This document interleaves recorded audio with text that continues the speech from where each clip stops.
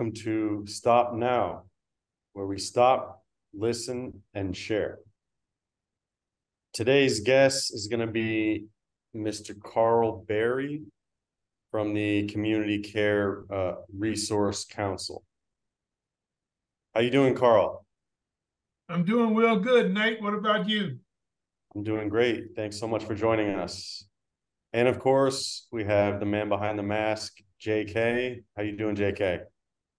I'm good, Nate. And it's been a long, I'm so happy to meet Karl. Let's focus on our special guest. Karl, how are you doing? And you can see Black Nate has become white. Did you notice it? Oh, I did. So what's going on? Just it's been very explosive. The nonprofit has grown tremendously. This is the third podcast I've done this week. I left a prison ministry meeting this morning with a national organization that's working in 5 cities, dealing with the families of those that are justice impacted. So it's been very fruitful, a lot of growth, a lot of opportunity. So I'm not complaining. I'm enjoying it. For the viewers who aren't yet familiar with you, would you give us a summary of what Community Care Resource Council does? Sure. Community Care Resource Council is an organization founded on awareness. Most people, when they encounter a challenge in their life, don't know where to go to find the help. And even the people that provide help don't know where to find them. And so we basically help people find help. We provide them a list of resources. We have 20 pillars, Mr. Rubin, where it could be homelessness, it could be ex-offenders, it could be mental health, it could be digital desert, it could be HIV, could be autism, could be substance use. We've got diabetes, wound care, health care, the seniors, children, the list goes on and on. So what we do simply is just help people find help. And then we have what we call resource providers, even people such as yourself, people that believe in helping community and working with others. And for those people, we provide them with digital marketing, with graphic design, with videography, with geofencing and geo-targeting. So anybody we encounter is a person that will benefit from the services that we provide. We either help the end user that's seeking help or the resource provider that's seeking exposure. That's great. And what have you guys been up to since the last time that you were on the Stop Now Daily Show? Well, like I said earlier, I have actually with an organization called Angel Tree. Angel Tree is a prison ministry that deals with the families of justice impacted individuals. And so they had a sports camp this morning, and the kids whose moms or dads or both are incarcerated had a play date. They had cowboys on site that they got to hang out with the sports figures.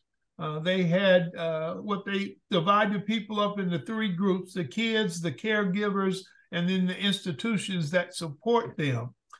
The organization came to us because the preponderance of the support is from somebody's church organization. It could be any church, Hindus, Jews, whatever your belief system might be. And those systems are impacted due to COVID. A lot of organizations have folded or gone under, and even the base that supports these organizations is smaller. So consequently, they're having financial challenges, and they ask us to come in and help build awareness, help grow their base, help return people to dealing with the benevolence issues. And we like to think of ourselves as, Nate, benevolence on steroids, because a lot of times when you're trying to help people, you encounter people, frankly, running scams. And the people and the organizations that are adept and know how to vet the person in need from the person that's trying to just scam you, they already know how to handle that. So it keeps organizations from funding false requests, and now they can use their money to pay electric bills or pay other sources that will continue to help people.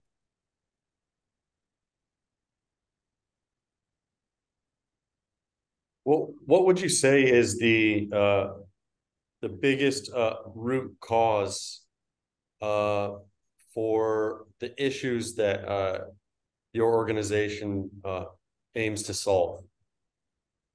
Silos. We are full of silos. The world is full of silos. Everybody has an opinion. Most of the people with diverse opinions do not talk to each other. And a lot of times people will have adversity in their hearts for trying to help people rather than to try to fix their needs. And so what we tend to try to do is to bridge the gap between the needs of people and the prejudices that people have. I often deal with people that believe in a supreme being and people that don't. But either or, the question becomes, does mankind deserve help? If the tornado hits, if the hurricane hits, if the volcano explodes, do you want to be there to help the people, or do you want to let them suffer because they don't think like you do? And so for me, to answer your question, I think that we spend too much time dealing with our differences. And as far as I'm concerned, the church is not going to fix it. The government's not going to fix it unless we as human beings unite and try to help one another. We're going to continue to have diverse problems on the planet. That's a very good answer. So if you were speaking to an individual who was troubled, maybe somebody who was abusing drugs or somebody who was committing crimes, what exactly would you try to say to that person? Frankly, people don't care how much you know until they don't know how much you care. So I'm not going to try to analyze that person, nor am I going to try to correct their thinking. What I'm going to try to do is convey my sincere and genuine care about them. What a lot of people don't realize is that there's a term in the psychological world called ACEs. It's an acronym. It stands for Adverse Childhood Experiences. You find that people with drugs, people with mental health, people that commit crimes are generally the product of an environment as a kid where they experienced trauma. They had a justice-impacted parent, or the parent would ridicule them and says, you're not going to grow up to be anything, or the parent was into substance use themselves, or they were extremely abusive, extremely neglective. I work with organizations, one of which is the state of Texas, had me train 8,000 people that were in foster care or adoption. And we find out that a lot of times people that have heart attacks, people that have strokes, people that are using drugs, it stems all the way back to trauma that they experienced as a child. And so what I do is I try to ask people, what is their history? What is their background? What can I do to help you? What keeps you up at night? And to genuinely try to convey to them that I care, and not try to change the way they think or believe. So I talk to a person that's religious or a person that's not religious. I'm not going to try to change their perspective or what they believe. All I'm going to do is try to convince them. All I want to do is help them any way I can. And how receptive do you feel that people who are in these situations are to receiving this type of help? Most of the people that are in challenging situations are receptive if they believe you're genuine. What they're going to do is they're going to be on guard based on your approach. And what they don't want is somebody that's going to lecture them or somebody that's going to try to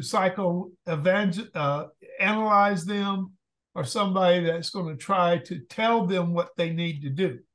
What they look for is somebody more that will ask them questions about who they are, and most importantly, share with that person who you are. And once they can feel like you're telling them the truth about yourselves, a lot of times people will accept you, even if they don't agree who you are.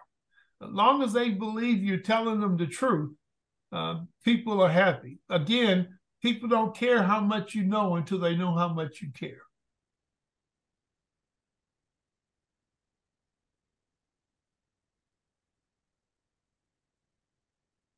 Do you think that substance abuse is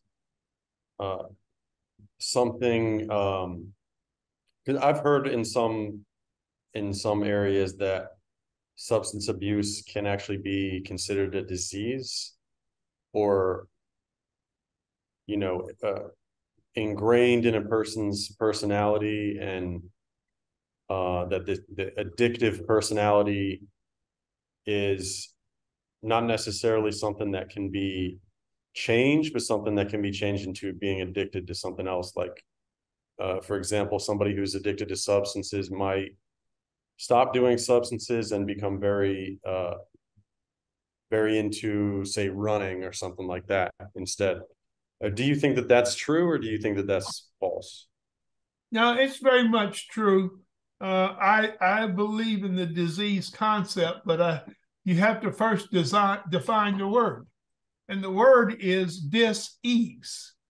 So first of all, people that are addicted to whatever it might be, they're at dis-ease because they've been affected by a substance, by a circumstance, by a surroundings, or by a group of people. And what they learn is habitual.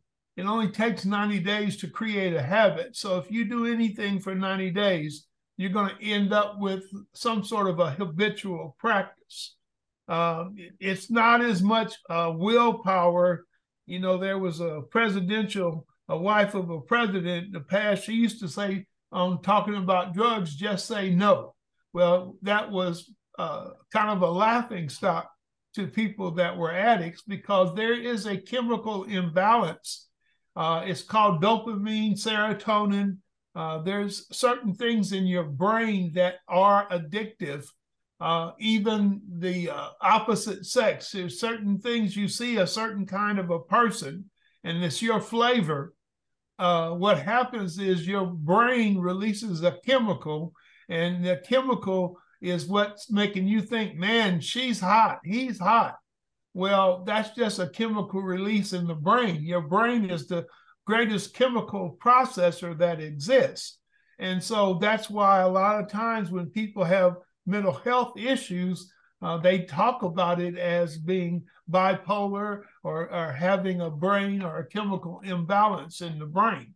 And so drugs actually releases serotonin. So if you do a certain kind of drug, you're going to actually release dopamine in your system. That's why they call it dope, because you're releasing dopamine in your system, and all of a sudden, guess what? Your brain wants more. The greatest dope on the planet, what do you think the most horrendous drug on the planet is? What do you think is the most powerful drug there is? Whether you take a guess. Like, I think that you're going to say that a naturally occurring something in your body is the most. Well, it does occur naturally in the body, but the greatest drug on planet Earth is sugar. Whenever you eat sugar, what's the first thing you want afterwards? More sugar. You eat an ice cream cone or chocolate malt or a sundae, the first thing you want is another cookie.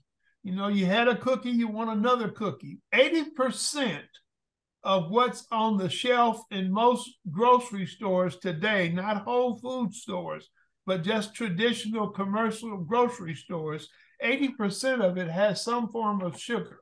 They call it fructose and glucose and all sorts of different things. But 80% of what they sell to you is sugar. And in fact, it is something that is all of our soft drinks, most of them, and it's something that causes a craving, and it's something that's considered to be legal, but it is a substance in my mind. And do you think that there's a correlation between this sugar consumption and addictive personalities? Absolutely. But the true thing to concern is, and I hate conspiracy theories, but the true detriment to the planet is generally monetary.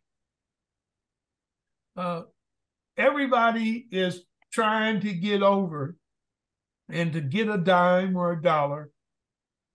And most of what motivates society is money related.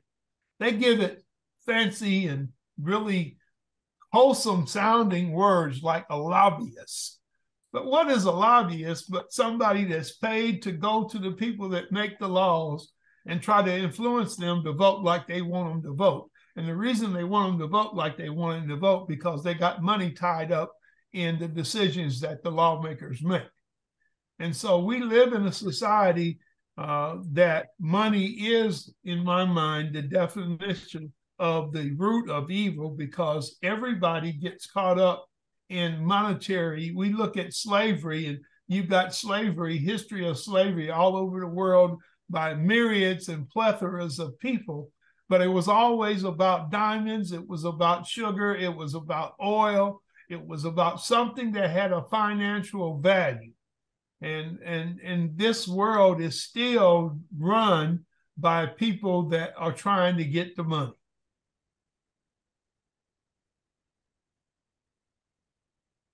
Well, Karl, I've been listening, and I don't know how I got addicted to your personality.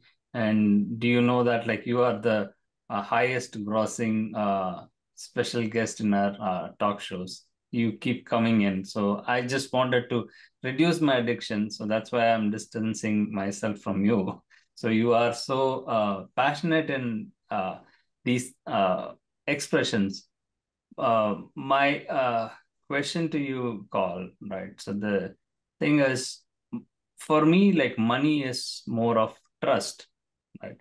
So it's like, how does that becomes broken? That is the reason, like, with all these conflicts. Can you tell us something more about any recent news or articles that is kind of impacting your thought process, how humanity is going to approach those things? Let's say, for example. Well, I can share with you the history of man, and it's really more historic, I think, than present.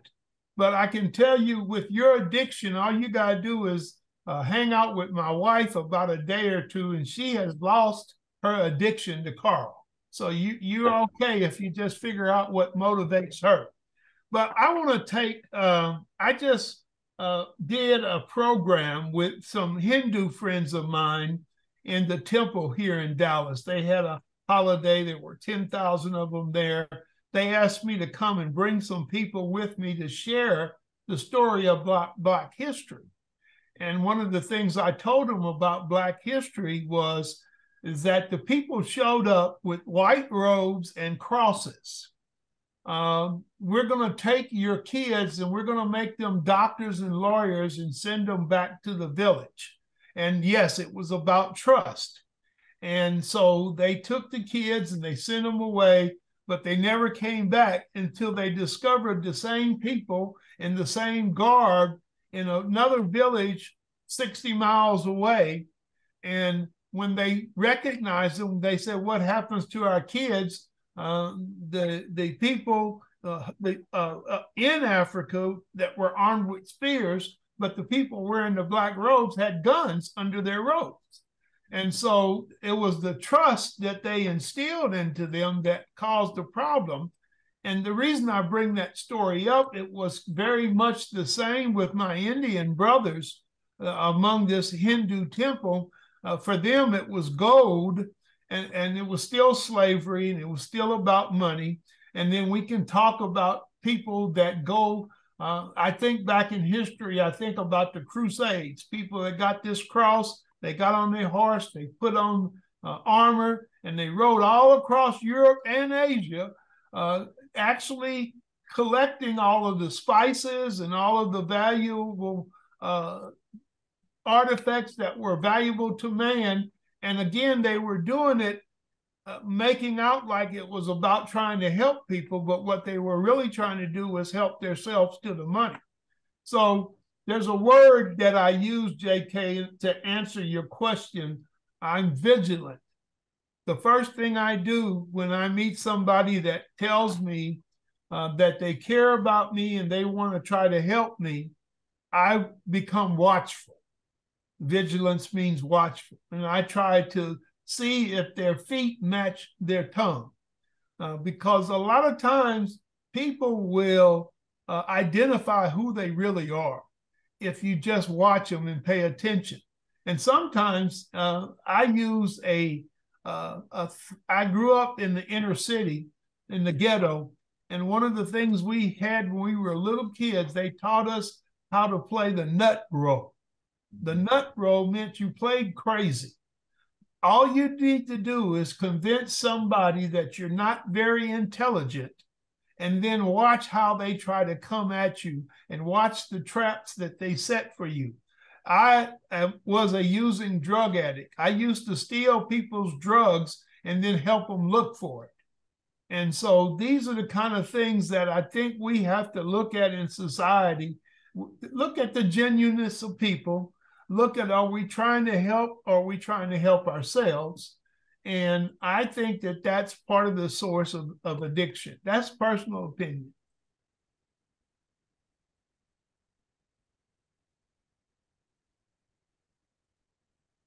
Well, Nate, you're stumbling or you're stuck with the answers. Do you want me to go on? It's a wide-ranging answer. I'm still processing. If you have a question that you want to ask, please jump in. Yes. So, Karl, I'm getting at this kind of, so are we close to finding a solution to this human problem by trusting the machines? Like, I mean, the AI, can it provide us the trust we can look for, replacing humankind? I would say yes, because I've been dealing with that. And the way that I deal with it is to be genuine. And what I find is most healing, I call involvement. I've got a friend of mine from the islands. He's from Haiti. And we've got another friend that is from Mexico. And the three of us went and hit golf balls one day. None of us can play golf. None of us hit the ball very well, but we were able just to share our childhood, share similarities and the differences. I believe in involvement. I believe that most people think they're different from people, and most people don't even have a genuine definition of culture. Some people think of culture as a language or skin color or ethnicity or religion. And yes, it is some of that. But culture is also education. It's socioeconomic. The poorer kids don't like to go to the rich kids' house because rich kids got swimming pools. And the poor kids feel less than when they go to the house. They don't want to even get in the swimming pool because they don't have a swimming pool. So we've got to understand that I grew up in a neighborhood that was, the Black kids in my neighborhood looked at me because I have a light complexion, and they said I was white and I had curly hair. The white kids looked at me and they said I was Black and I had nappy hair. And the Spanish people looked at me and said I was a traitor to the Mexican race because I couldn't speak Spanish, but I'm not Spanish in authenticity. So the point I'm trying to make is we have to look at people at who we really are, not who we think they are, and then come to an understanding of what are similar about us and what's different about us. And we need to start with things pretty simple. Like most people like their mama. You know, it's got to go back that root cause of caring for one another, caring for families, caring for the people in the next silo over. You know, I particularly use politics as an example. 50 years ago, when one politician said something negative about another one, they called it mudslinging. Now today, that is considered to be the mode of operation. I hear politicians all the time calling each other idiots and fools and crooks. And all of these kind of things that basically continue to divide us are the things that are not going to work. But I have my faith and hope in fellow man because I see people coming together. My Hindu friends taught me something this last week. I had an award that they gave me a little silver bowl and a spoon to go with it.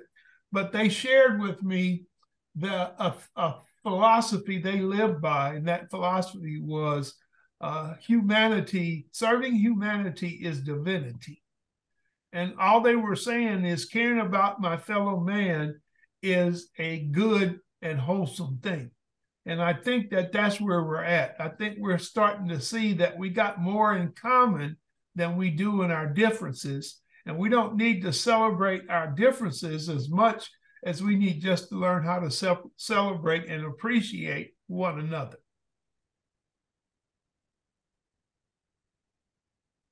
Well, that's wonderful. Again, I'm still struggling to understand how you put up with this community care resource council helping people, because we found it's so hard like to help people and make them to trust us. Similar to what you said, like one of our victim from Dallas, he shared a story like being from the Indian origin, and he is trapped into the modern slavery, and he feels that he is a victim and he needs to get justice. But then when we try to provide solution or the direction in which he can get the help, he refused to get it. So he is comfortable being in the system and with this employer and being trapped in the victimization. What do you have to say to that, Karl? So have you heard the story about the guy that was helping the starfish on the beach? You know, there were starfish, the beach was full of starfish. And there was a guy coming along and he'd pick up a starfish and throw him back in the ocean. And the guy watching him says, look, man, there's starfish everywhere. You're sitting up here throwing them back in the beach, but you're not going to help all these starfish. And it doesn't make a difference. And the guy picked up another starfish, threw him in the water, and he says, but it makes a difference to that one. You're not going to help everyone, but you help those that you can in confidence and faith that through helping others, you're going to learn how to continue to help others. One of the things that I have to do in what I do is develop what they call an elevator speech. I just pulled my elevator speech up. It took me 4 years to get my elevator speech down to where people could understand it. Even my board members that were part of the organization really didn't understand what we did. But here's what I came up with. When you call CCRC, help is on the way. We're about connecting people in need with the resources they need to get back on their feet and lead better lives.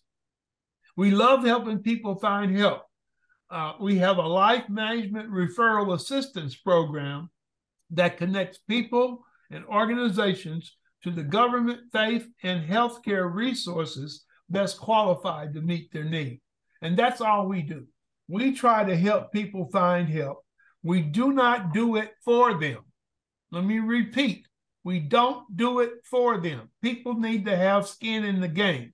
So your friend that doesn't want to do anything, you can't help him until he does. And the thing I do is that you call me and you say, I can't pay my electric bill. Well, I go and I talk to the government, I talk to the faith and behavioral health people. I get a list of people that do assist people with electric bill. I send you that list via text or email. I tell you these people will help you pay your bill, but you've got to call them yourself. If you don't call them yourself, then just sit there in the dark. I can't help you. And that's the problem we have. We've become so lazy on this planet that most people don't even want to go to the computer and look for help.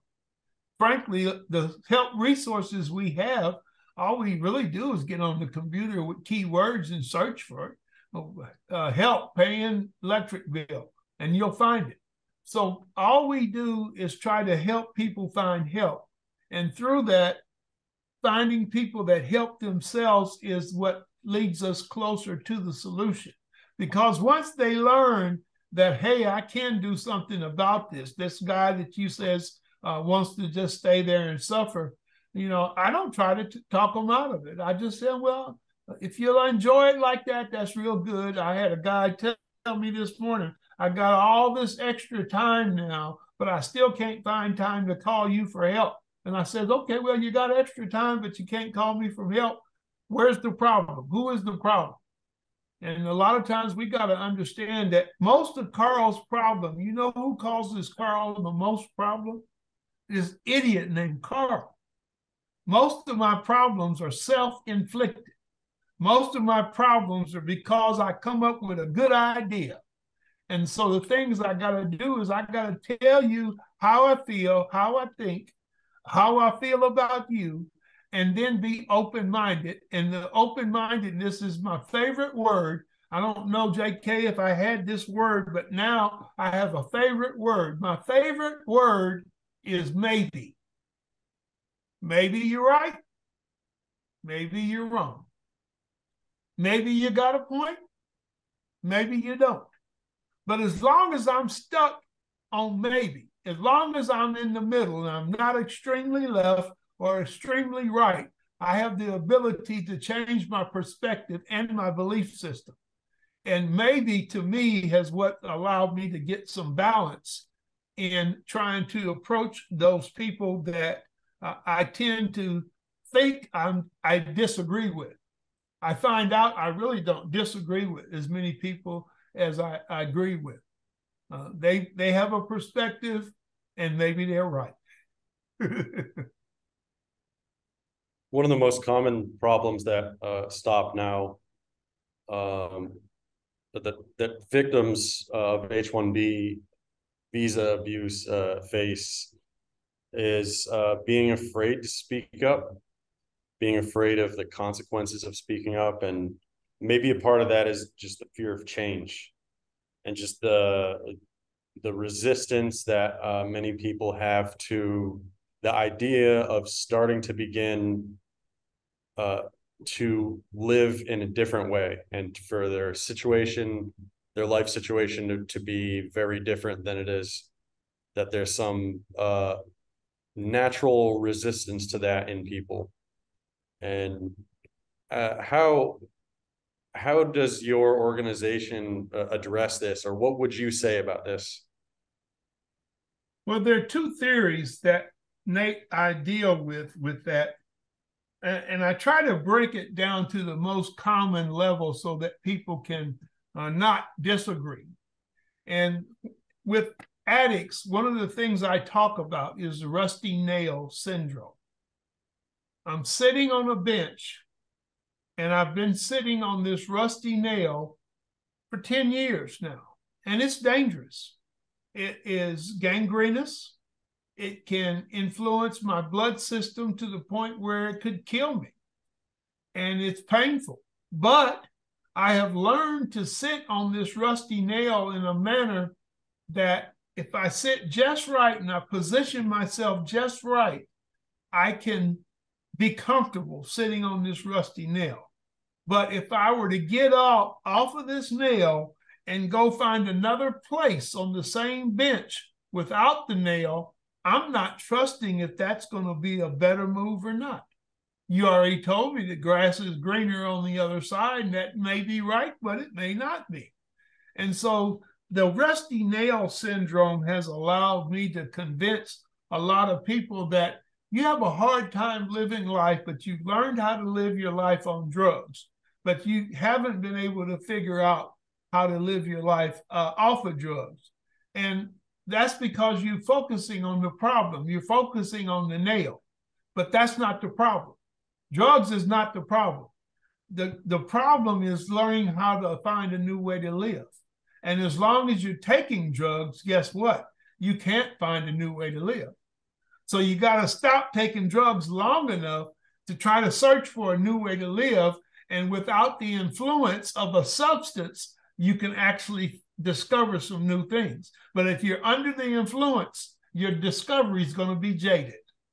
So that's my country philosophy. You know, I live in the city, but I'm still a country boy at heart.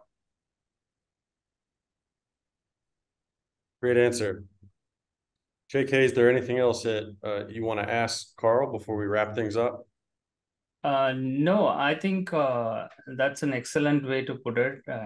In his own style, he has given all that answers.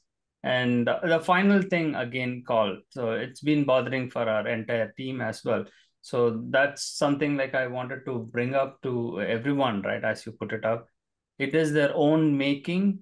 And even some of our teammates, right? They don't understand. And when we help them to get a job, right? So when they feel comfortable and they get the job, they don't look back. They just ignore us. And it's not, many people think that charity is for free, right? So they get the help and they don't give back. So what do you have to say to them? Like, right? Nobody cares to donate, or nobody cares to give back, or not just in money, right? In monetary terms, but in terms of the time, the dedication. So we are even struggling to find like lawyers, right? Pro bono lawyers to help legal cases. So those kind of things, like anyone like who wants to even come on a talk show and talk for 30 minutes, an hour, they want to charge. And my time is valuable. I can't spend anything to anyone. So that kind of approach is there, like with everybody. So what do you have to say with that? We can conclude our final thoughts. Well, my thought is that history repeats itself, and history is reality. And the reality is it's those people that give have always gotten more. If you just study the history of any great man in any point in history, you're going to find that he may have started with nothing and he may have ended up with a whole lot. But when he got a whole lot, what he started doing was helping other people. And yeah, there's some that don't give back, but those that don't get back don't reap great benefits. If I look at the people that reap the great benefits, those are ones that always have a philanthropy, they have a donation, they have a foundation, they have something that gives to other people.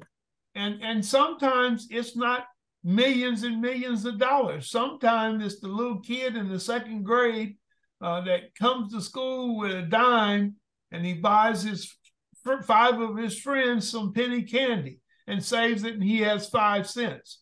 It's those relationships that result out of the 5 people he gave candy to that's going to make a difference. And in the world, our value is in the relationships we have with others. That's my belief, and I'm going to stick to it. That's wonderful. Beautifully put. Well said. Well, thank you so much for joining us, Karl. We really appreciate your time and your wisdom. It's been great talking to you, and definitely hope to speak to you again soon. I always enjoy speaking to you guys, and my friend JK in particular. He's always makes me think, and he knows when he does, he's going to get honesty. Doesn't mean I'm right. I say, being right ain't all it's cracked up to be anyway. I just have a perspective, and I trust my friends like JK and my new friend Nate enough to be honest with you and share what I think about. And then I know that since I have a maybe attitude, I need to listen to you because you might change my entire mind. Thank y'all. Have a great day. Thank you, Karl. Maybe Thanks. you will. Thanks.